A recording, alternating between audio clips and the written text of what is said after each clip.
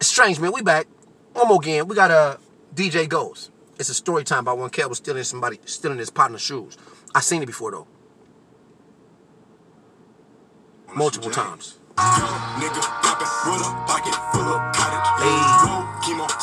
Alright, so it was like this, my nigga. Okay. This happened up in the 6th grade, you know what I'm saying? I was going to John Muir Middle School up in LA.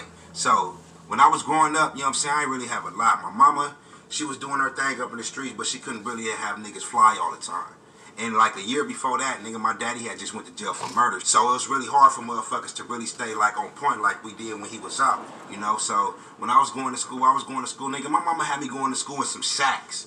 Can you believe that shit? You know what Shaqs is? And some breaking the rim? Saucony, if y'all remember what Saucony Hey, whoa. See, listen. I never had so many commonalities, right? Absent parent, mom's there on her own, multiple kids, no sister, so it was all boys. It was a little rougher where I was at. Well, not to say it was any rougher than cuz shit, because I feel like we all live in the same little, you know what I mean, spirit, like, you know what I mean? But I didn't have no Shaqs, but I did have Sauconys, bro, and we not about to put them on the same, nah. Shaqs and Sauconys is not. Shaq was breaking the rim, bro. Shaq was balled up on there like Jesus. Sauconys was kind of cool, low key for us. You hear me? Oh, nigga, I'm at school. My homeboy, one of my best friends, his name Eugene. Like this nigga was the total opposite. He had both motherfucking parents up in the household. He was always fly. He was cool as fuck, you know what I'm saying? But I was with him all the time. So when you look at him and I'm standing next to him, nigga, I just look like the bummy motherfucker at school, nigga. I ain't finna get no bitches. I ain't finna get no homegirls. I ain't finna be the popular nigga. Only reason I was popping like up in the 6th grade is everybody that was in the 8th grade, 7th grade lived up in my neighborhood and I was around there gangbanging doing badass shit. That's a fact. That's the only way I was popular. But as far as like for the females to like me, nigga, all the bitches to like me, like, nah, nigga, I got the backpack with one strap. Hey, keep it a bean though, bro. Like, I'm the same nigga though. You hear me? In so many aspects. But I didn't gangbang neither though. That's not really my thing. But just hanging around, being a hooligan, like wilding out on the street, doing whatever we doing. I was low-key popular, Kev, but the bitches thought I was cool too though. Low-key on some friendly shit though. Not like really like I want to date him because I was really like a ugly little dude too though. But we ain't gonna talk about that. We ain't gonna talk about like not the ones that come on one strap, nigga. They had two straps, but this was broke. So I only had one strap, my nigga. I hear you. You know what I'm saying? My fucking jeans, nigga, whatever. 6th grade, I was fucked up. So my nigga Eugene, he had these blue and black 13s. Fly denim motherfucker. Fire. You know, he came to school one day. I was just like, damn. It's not like I envy the nigga. That was my best friend. I'm just like, man, I wish I had it like this. Like, I used to really tell him, like, nigga, you was lucky. I knew at that age, like, money, you gotta have money to survive in this motherfucking world. You know what I'm saying? If you ain't got money, you ain't got shit. That's why, that's 6th grade, nigga, I was around there collecting cans, nigga, fucking mowing lawns, knocking on doors, trying to take a... Hey, bro, see, listen. Another reason why I say let's do a reaction to this, because I feel like there's so many points in here that I feel like we can build off of, right? For example, to be 11 years old, to be put in that situation, that's why he's so successful now, bro. Because at a young age, as he just said, I understood that you need money to survive in this world, bro. And as a kid, bro, you know how many 11-year-olds you'll look around, cuz, and they really ain't got no hustle about themselves, bro? They really don't need it. Their mind really didn't click in that fashion because it was not of a necessity, bro. Because he had to, bro. Today, that nigga's one of the greats, bro, at this shit, bro. Not even just at... It didn't matter if it wasn't reactions, bro. This nigga was gonna be somebody regardless, bro. I'm telling you, bro, I know. Certain niggas got it in them, certain don't, just so I could try to stay like, nigga, let me get some money in my pocket. Already, I'm trying any and everything, bro. Something was gonna come through. Some money to go to the store. As a kid, he didn't want to be no reactor, nigga. But you feel me? No, not because she didn't want to, it's just because we didn't have it like that. Like, Mom finna give you $10 to go to school when we can put this $10 on the meal at night. And like, to be 100, my nigga, I understood that at 11 years old. Like, I knew my mama wasn't gonna give me 10, and I wasn't gonna be mad about the shit. How could you? So, you know, we at school, you know, back then, J's now is probably like $200, but back then they were like $100. Him and probably like 2 other niggas in the whole school had them shoes.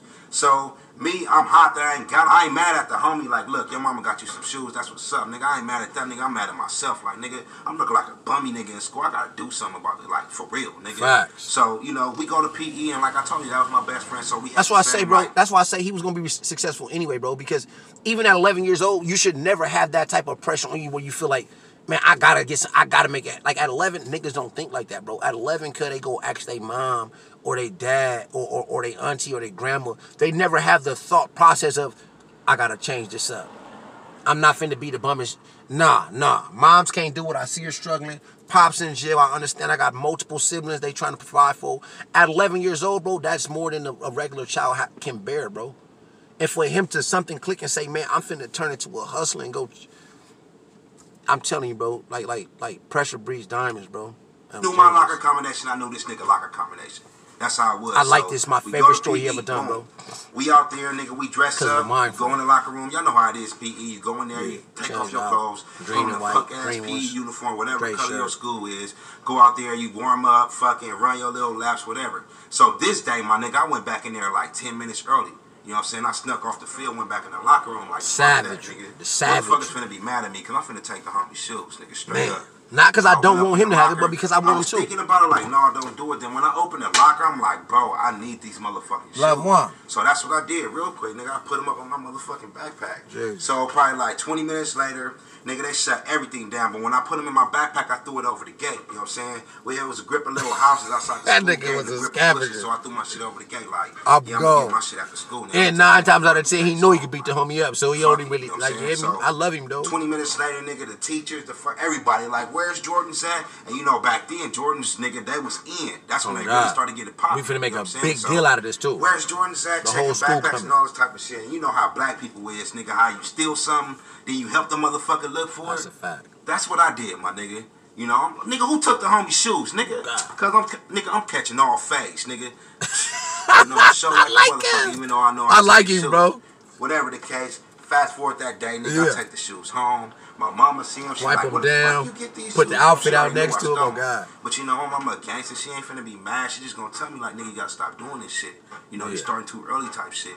And you know, my mama, she was a tomboy, so I'm already planning. I'm dumbed in a motherfucker. I'm 11 years old. I'm already planning wearing shoes to school the with next these day tomorrow. on my kids, nigga. So already I'm like, nigga, I'm telling you, bro, it's because it was no fear, bro. There's a reality that, like, you got 2 kids, you got 2 parents. I have no parents, right?